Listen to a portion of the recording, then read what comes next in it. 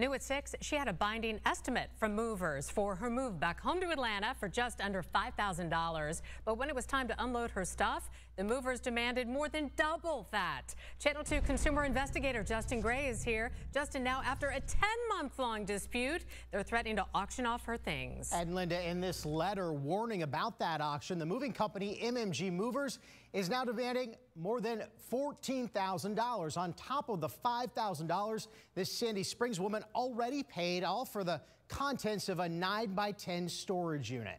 They're just holding it hostage, holding my things hostage. Preschool teacher Angela Forte's Sandy Springs apartment has looked empty like this for not just a few days or even a few weeks.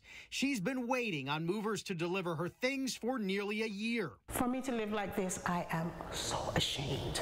I am so ashamed. Forte signed this binding estimate for $4,600 with what turned out to be a moving broker who passed the job on to another company. But when the movers from MMG Moving showed up late, the day of the move from California to Atlanta, MMG claims Forte signed this new contract. She'd already paid more than $5,300, but MMG says she agreed in writing to pay another $5,700 on top of that.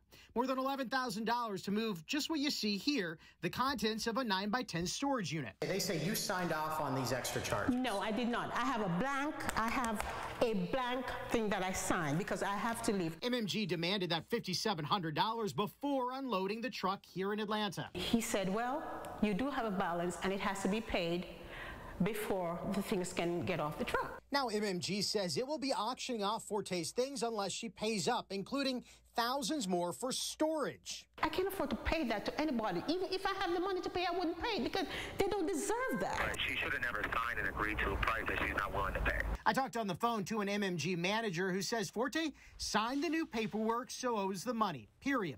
But she is adamant that balance due line for $5,700 was filled in after she signed. When I signed, when I put my information here, there was nothing on it. So you're calling her a liar?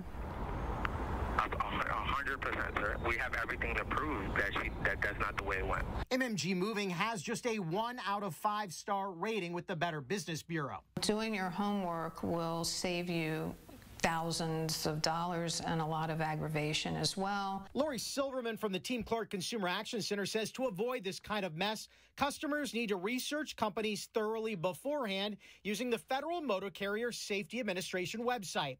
And Silverman says never, ever sign a document with blanks on it. You've got to read everything in a moving document and the fine print. I don't know how they go to bed at night and sleep.